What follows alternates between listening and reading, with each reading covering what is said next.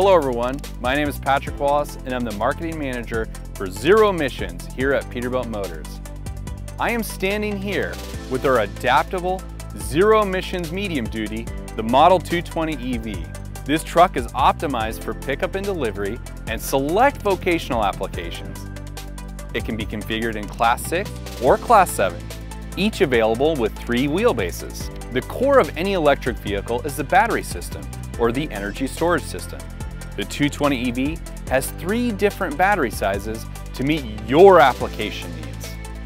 141 kilowatt hours for short routes of 100 miles or less, 282 kilowatt hours for long routes where it can go as far as 200 miles, and then 209 kilowatt hours for applications in between. It is important to choose the smallest battery that meets your needs. Adding more battery capacity can add weight and increase cost. So pick the battery size that is right for your application. The energy storage system is more than just a bank of batteries. Batteries are like people and like to be at a comfortable temperature of 70 degrees. This means the energy storage system utilizes heating and cooling to keep them at optimum temperatures and carefully manages power taken out and power put in with regen and charging.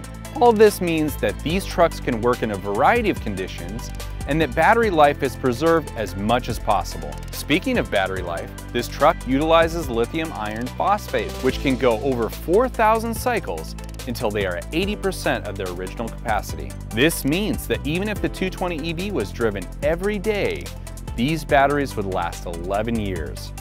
Not every electric vehicle has that kind of durability, so this is a key advantage as the battery system is the single most expensive part of these vehicles. There are 2 charge port locations available on the 220 EV. Both are located on the driver's side. The first one is behind the cab.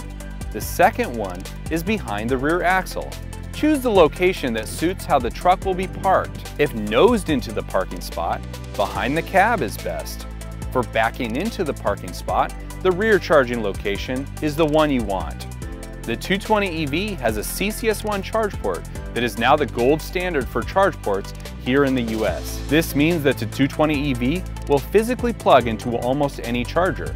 However, there is a software aspect to level 3 charging. That is why we are doing charging testing with a variety of charger manufacturers. Sometimes there are some software tweaks that need to happen on the truck side or the charger side to make sure charging always works correctly. All 220 EVs come equipped with level 3 charging and variable max charge rate and 19.2 kilowatt level 2 charging. Level 3 charging takes about 2 hours for all battery sizes. Level 2 charging can take anywhere from 6.5 to 13 hours depending on the battery size. Let's talk about the layout of the 220 EV. This truck utilizes a midship motor configuration. Here you can see a motor in the location where an engine and a transmission assembly would reside in a diesel truck. There are 2 different motor options for the 220 EV, one for Class 6 and one for Class 7. The smaller motor has 207 continuous horsepower and 355 peak horsepower. The Class 7 motor has 347 continuous horsepower and nearly 500 peak horsepower. The peak horsepower is a short surge for getting on the freeway or passing. These motors combine great starting torque with efficient cruising, meaning that there is no transmission needed. The motor also provides regenerative braking.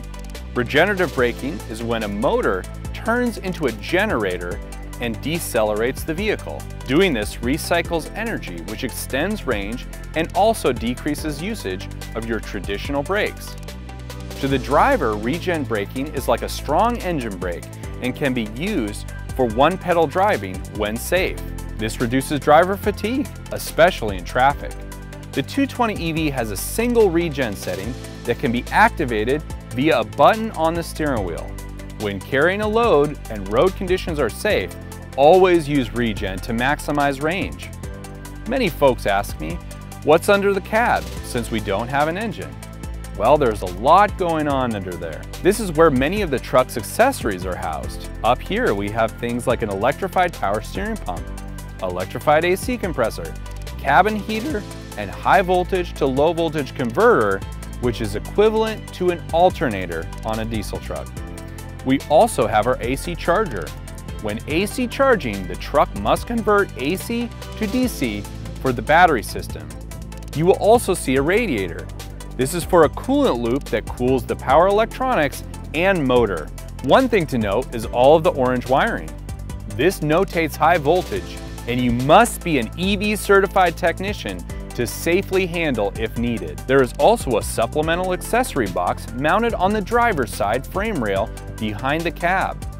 This houses the battery electronics, controls, electrified air compressor, and air dryer. Finally, we get to the battery box located on the passenger side opposite of the accessory box. This houses two 12-volt batteries linked in series to power the cab electronics and accessories, as well as 24-volt to 12-volt converter for the 12-volt chassis and headlamps. A few things to note.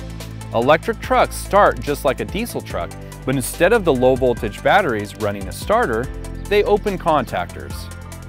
This means if the low-voltage batteries are dead, the truck will not start. Also, if this truck is equipped with a liftgate, a 24-volt liftgate must be utilized. There is also an easy-to-see shutoff switch that shuts down all electrical systems for safety and to make sure that the low-voltage battery system doesn't drain. It is recommended you turn off this switch anytime you store the truck for more than a few hours. This interior is very similar to a diesel 220. However, it has some enhancements unique to the EV version. This includes the EV-specific instrument cluster with relevant EV telltales. It will show you when the truck is applying power or regen and how much usable energy is left in the battery. It also has a 220 EV unique auxiliary display with insightful range information. I hope you enjoyed this walk around. The 220 EV is an integral part of the broadest EV lineup in the industry, offered by Peterbilt Motors. Let me know if you have any questions, and thanks for watching.